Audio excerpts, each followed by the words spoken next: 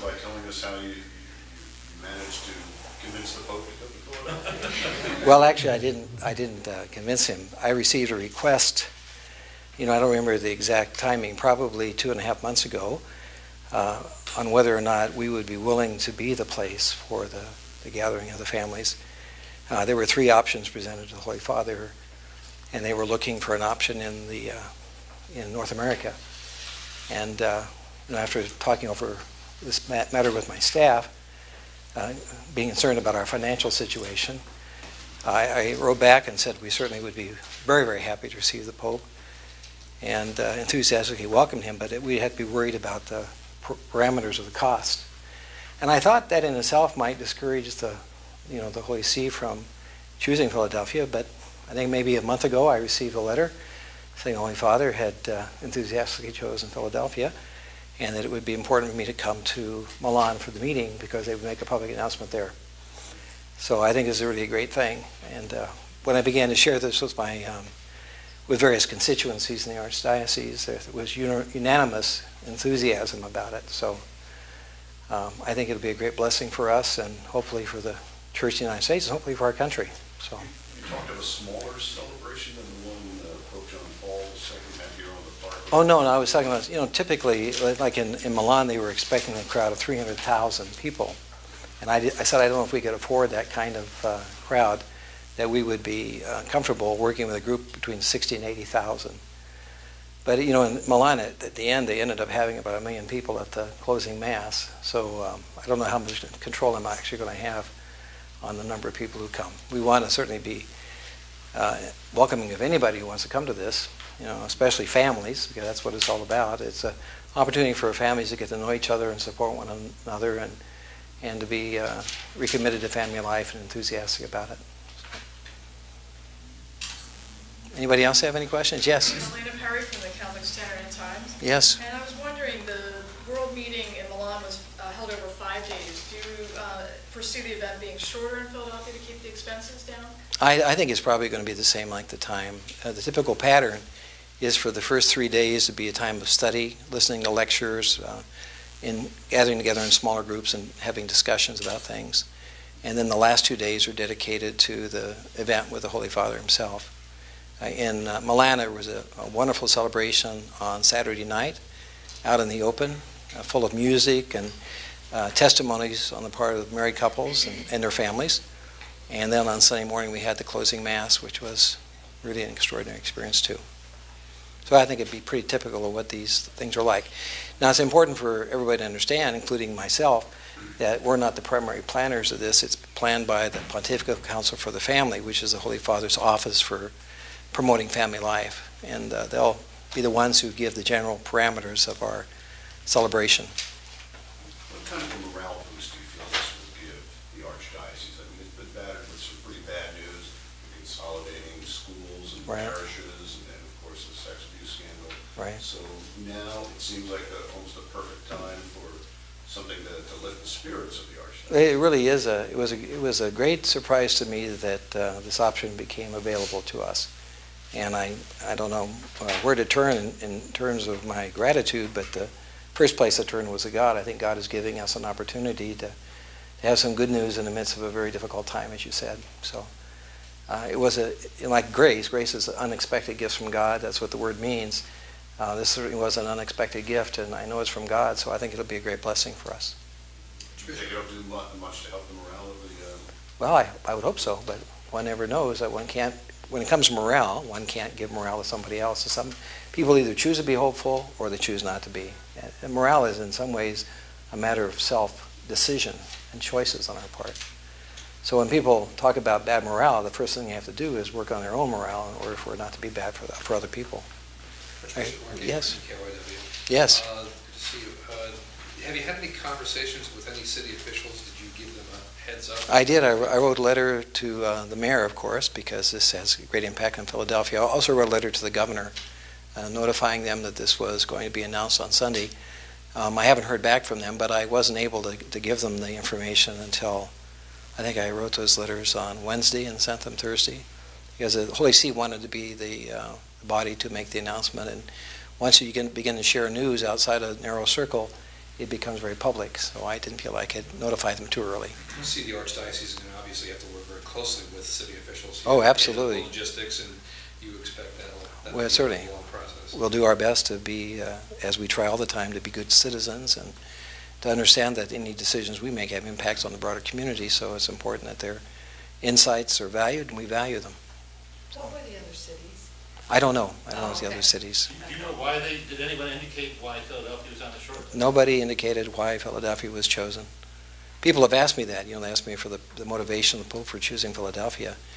And any answer I give would be certainly guessing, and your guess is as good as mine in terms of the actual reality. Do you think it's because they like the Archbishop? Was it because they like the Archbishop? I hope they like the Archbishop, but I don't think that would be very much of a factor. Can you explain a little bit, the various venues to accommodate that many people? Are events held in schools, parishes? What's the locus of these? I think that we'll need a major assembly place. Typically, on the morning of the days of the actual event, there's a major lecture given by some notable person to as many people who want to come. So you need a very big meeting hall for that. And then in the afternoon, there are these smaller group for discussion. So we've talked about using our schools, of course, and we have to certainly rent some public space in order to have these larger gatherings. You talked a lot about cost and what could be afforded. Is it that the Philadelphia Archdiocese would then be picking up a lot of the cost, or how does that work? Well, certainly we have to do some of the initial costs. I think people who come pay a fee, registration fee for the for the workshops at least, and so there's some recoup of money from that. But in terms of the initial down payment for things, I think what we'll do is ask someone to form a corporation that would receive gifts in order to support this. So we'll have to do some major fundraising, not just in the Archdiocese of Philadelphia, but in our country. And there'll be a lot of work, and that'll be in our hands. It'll be my responsibility to do that. You met with Pope Benedict when you were in...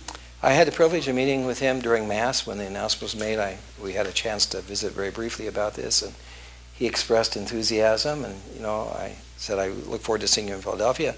He said he hoped to be there, but he reminded me that he's 85 years old, and he'd be 88 at that time, and God willing, he'll be with us. But he's a man who trusts God's providence, and I do too. And if he's no longer Pope by then, his successor is likely to follow through with his... Well, I think this is an event sponsored by the Holy See, by the Pope himself. And the custom has been for him to come, except in circumstances where he wasn't able to be there. I also had a chance to have lunch with him on Sunday afternoon after the Mass, and had a chance to visit with him again about Philadelphia briefly after that luncheon, and it was a wonderful experience. He's had some well-publicized physical issues. Do you feel he'll be able to make it here? He's a lot better shape than I would be at the age of 85, so I think he's doing great. He went to World Youth Day in Australia, since he's been Pope, and more recently, where was the most recent one?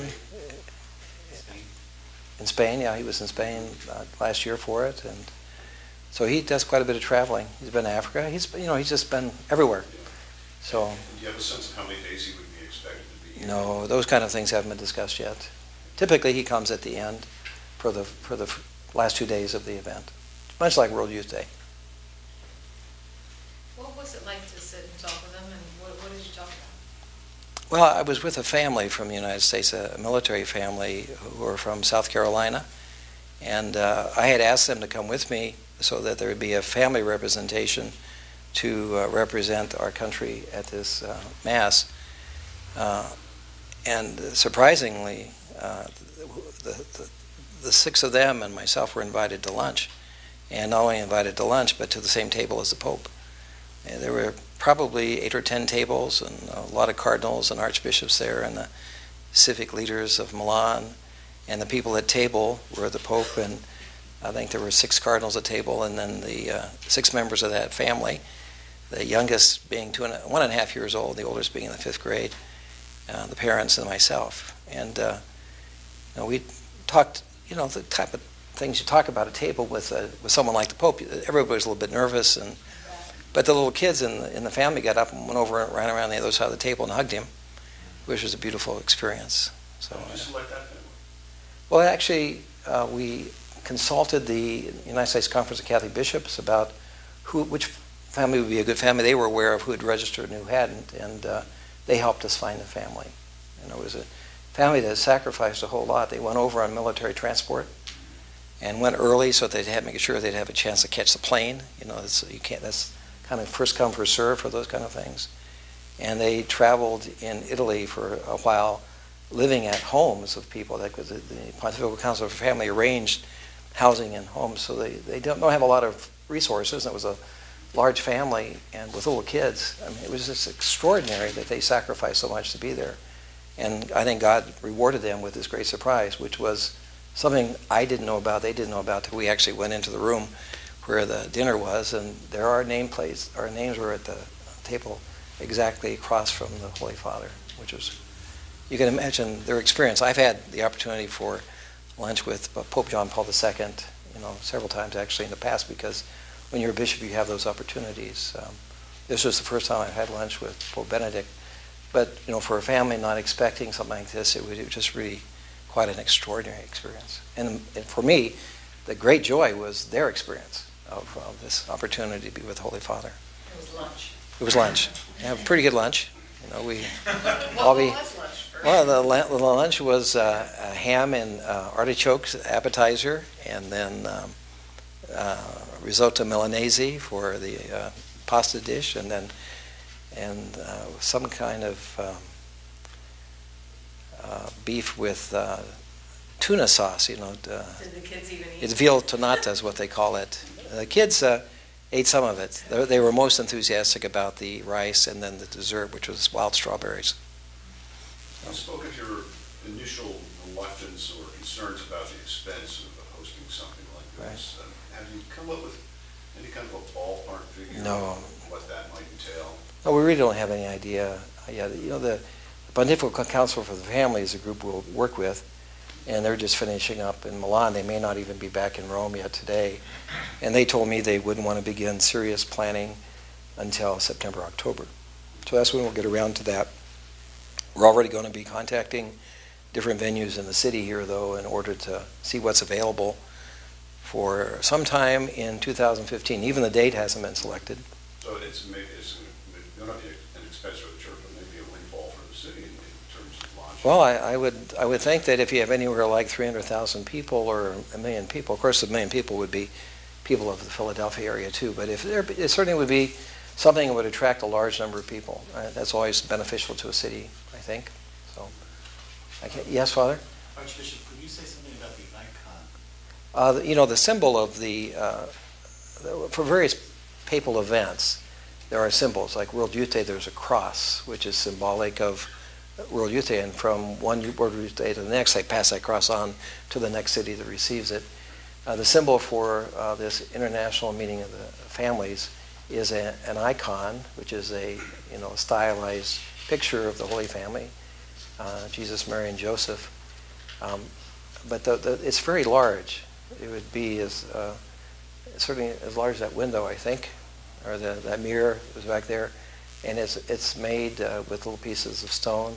It's a mosaic. So it's not the kind of thing that you carry all over in your baggage. It'll be shipped here as a symbol of the responsibility that Philadelphia now has that's been passed on to us from the Archdiocese of Milan. Have you thought about where you'd like to exhibit? It'll be in our cathedral, I'm sure. I don't know where else we'd put it. Are these events typically done in warm weather so we could expect sort of it's going to be sometime during the vacation time so families can actually come to it. I think that was clear from what I heard from the Holy See, that they would want it to be in the summer, And so, although our summer is the winter in South America, as you know, in the Southern Hemisphere, but that's typically when it's held, sometime in the late spring, early summer.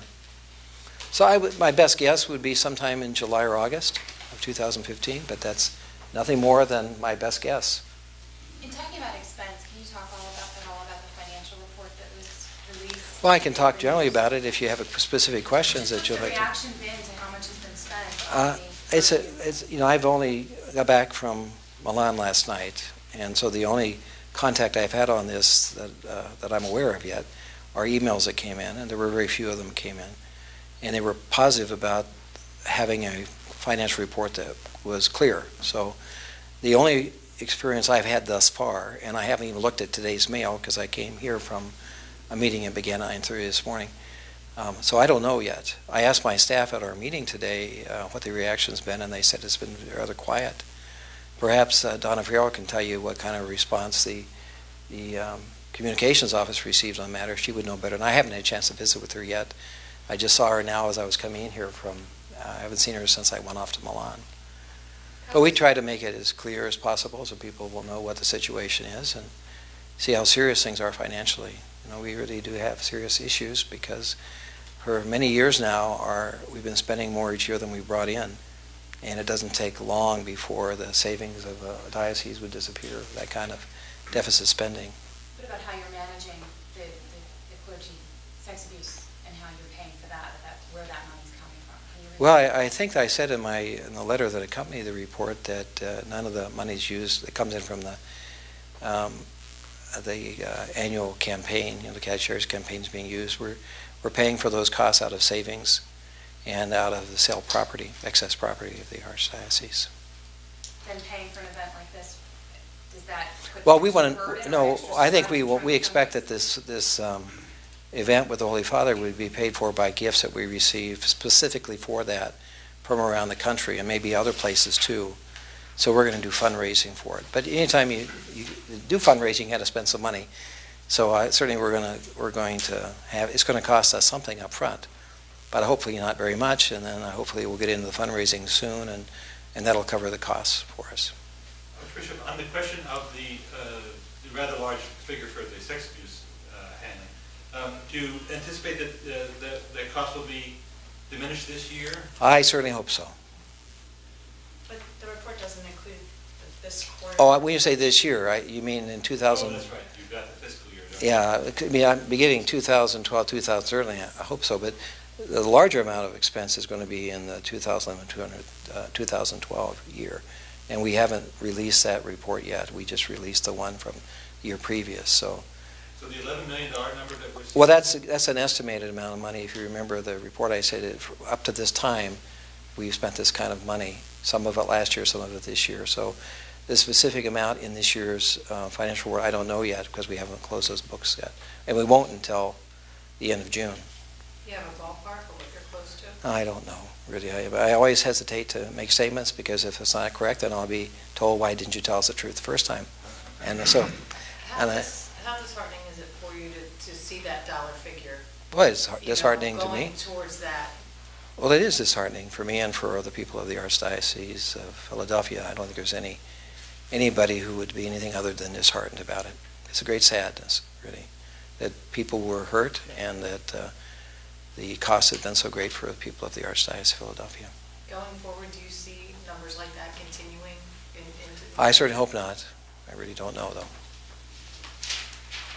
Archbishop, would you care to share with us your thoughts on the possible fate of Monsignor Lynn?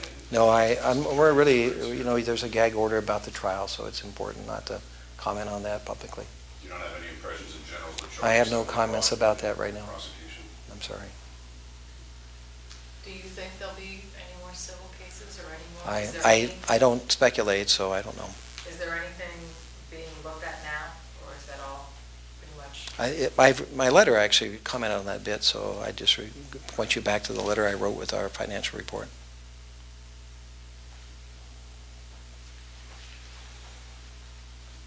It was a great adventure going to Milan.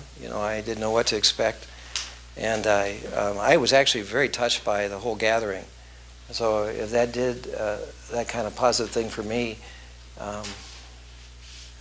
it's going to do so much more when it's actually here and the people of our own archdiocese are involved. So even though it's going to be a lot of work and it's going to be a complicated situation, I'm very much looking forward to the International Meeting of Families in 2015. I hope you'll all be there with us for that celebration.